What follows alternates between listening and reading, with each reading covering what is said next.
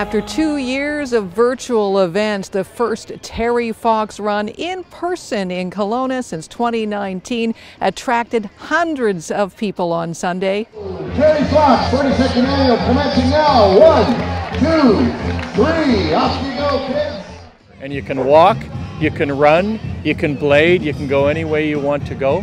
And we're really excited. This is a combined run in Kelowna this year. Beautiful route. We start at Stuart Park.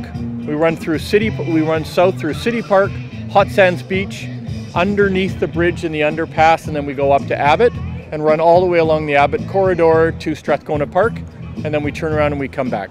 Despite many of the participants not being able to remember Terry's iconic journey in 1980, his story still resonates. We actually watched the Terry Fox story last night, and it's an inspirational story. I think what he did was incredible, and it just it really resonates with people. Seeing the photos and hearing the stories, it's definitely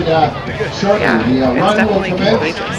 Yeah, I mean, we all did this in school growing up our whole lives, so we just want to keep being a part of it. Yeah, we're out here today to support cancer and friends of ours that have been affected by cancer, and to help teach our daughter and bring our friends out to learn a little bit about helping others.